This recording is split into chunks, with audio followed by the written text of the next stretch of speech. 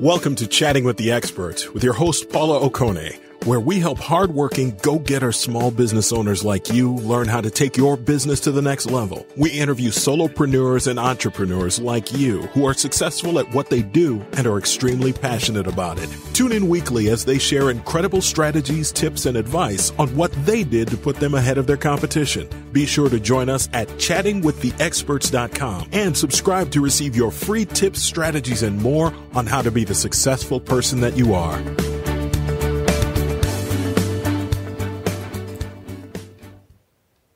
My guest today is Kalani Thomas. And Kalani has been in sales since he says 2 days after he turned 14. He is the CEO and founder of The Help Desk Sales. And he has since sold over $150 million of products and services to businesses all over the country.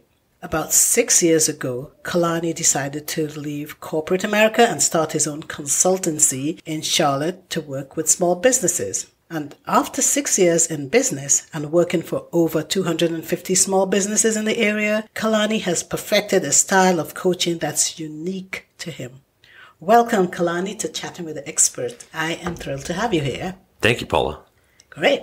So the premise of this program, as you know, is to ask you the 3 questions that you are frequently asked, because that's what drives the business. And I know you get more than 3 questions, but I wanted the top 3. So let's begin by talking about the very first question that you get, which is, what exactly do you do as a business coach, Kalani? I get this question probably every day. And for most businesses, what I'm doing is really just giving them the confidence to be able to make decisions that help them grow their business.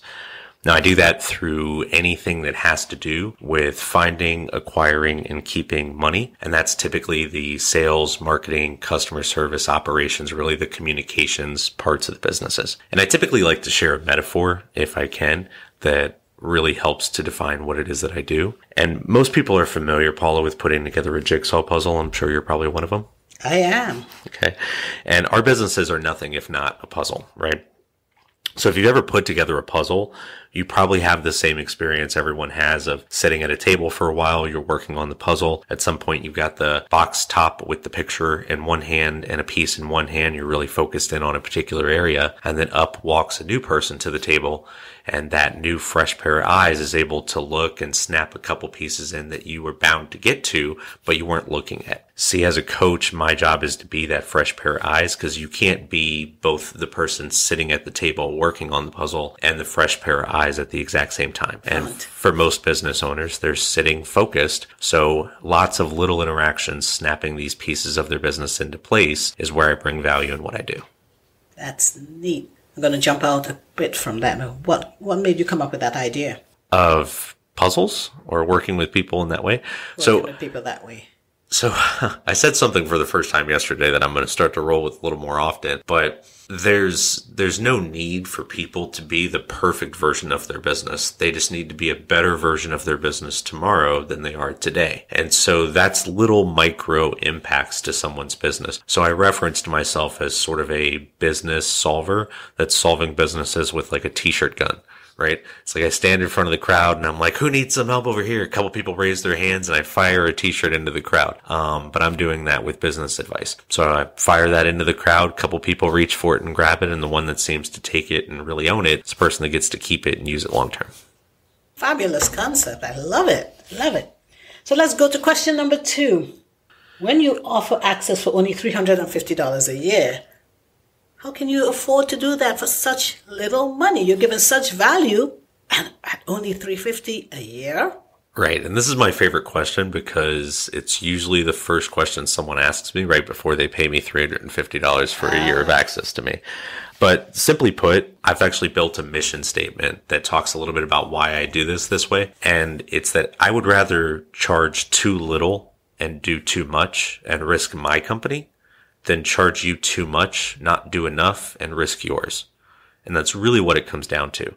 When I started my consultancy, I did it at that same typical level everyone else does, a couple $1,000s a month, annual contracts, things like that. And what I found is I was going into $2 to $5 million a year businesses for 40 or 50 grand a year, teaching them how to make another million, which is great. But for the small business world, a $4 or $5 million business isn't exactly where most people are at. So to be making $250,000 to $300,000 a year and pay someone $40 to $50,000 to show you how to make another $100,000 even can be a lot for a small business to swallow and take on as a financial challenge. So by charging a lot less, I have the opportunity to prove that we can make these small impacts to the business. And if I'm only responsible for making up $350 of revenue, because that's what I've taken from you, it makes people a lot more tolerant to having longer conversations, more conversations, and to end up walking away at the end of the year making several thousand off of me, whereas that's a good thing for them. That would have been a loss in another model where I'm charging, 30 or 40 grand for the same thing.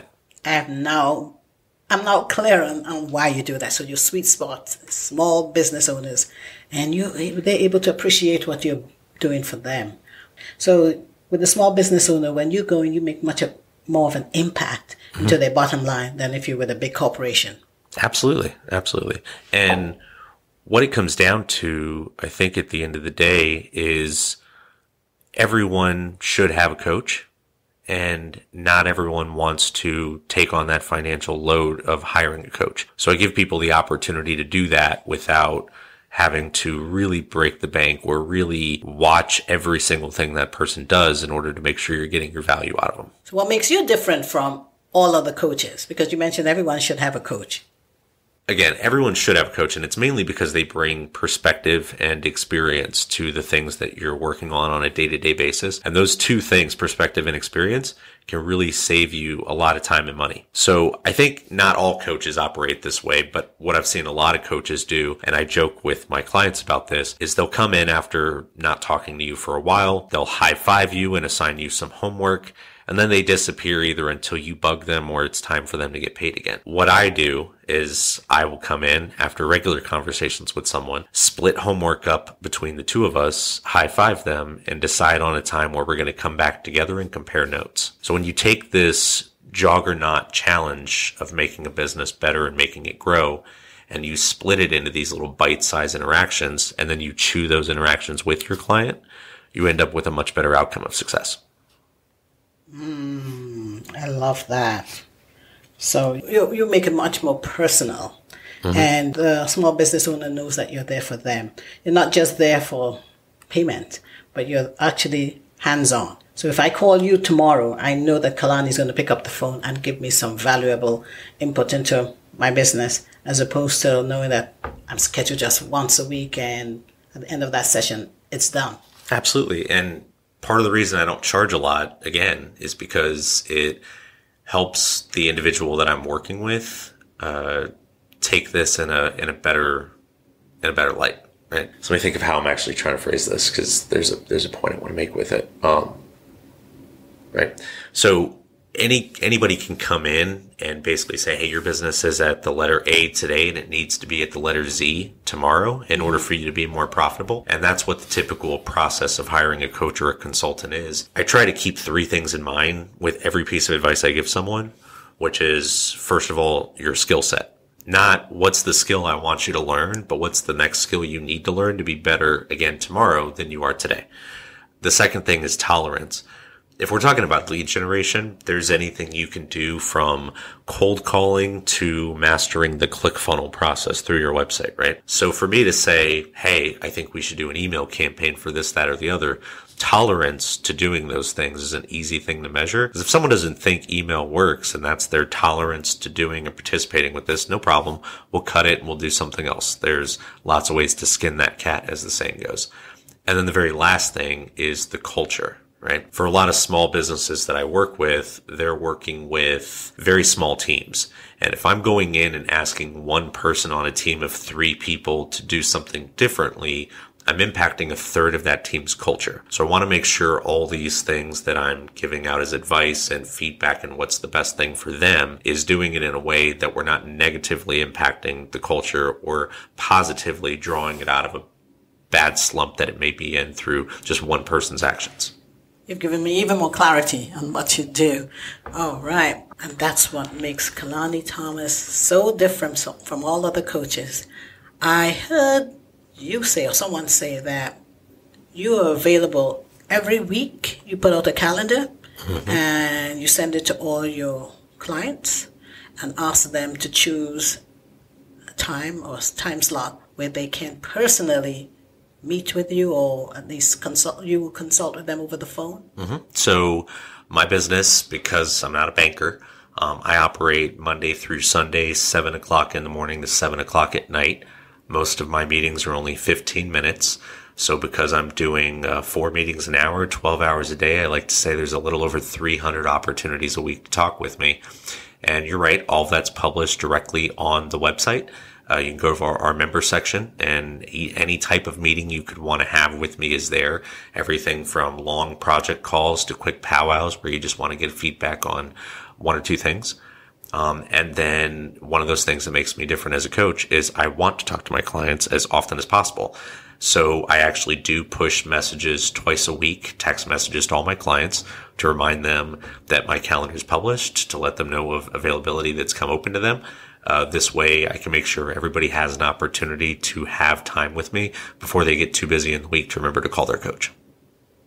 Wow. Impressive. Thank you. So I've been speaking with Kalani Thomas, and as you heard from the beginning, he is the founder and CEO of The Help Desk Sales. So where can we find you online? So it is thehelpdesksales.com, helpdesksales.com. Or if you're more familiar with my name, Kalani Thomas, you can just go to KalaniThomas.com. It will take you to the exact same place. Cool. What about social media? Social media, it's the Help Desk, and on Twitter at SalesCoachCal. And then the other one is at Problem Solvers. And that is for the actual small business help desk sales. Wonderful. Thank you, Kalani. This has been very helpful. Even though I've known you for a while, I'm even clear on what you do, and I'm sure a lot of the listeners will be too. Absolutely. Thank you for being a guest and chatting with the experts. Thanks, Paula. If you enjoyed this episode, we'd love to get your feedback. Simply head over to iTunes, leave a 5-star review, and let us know who you are interested in hearing more from and what topics interested you so that we can bring back those experts again.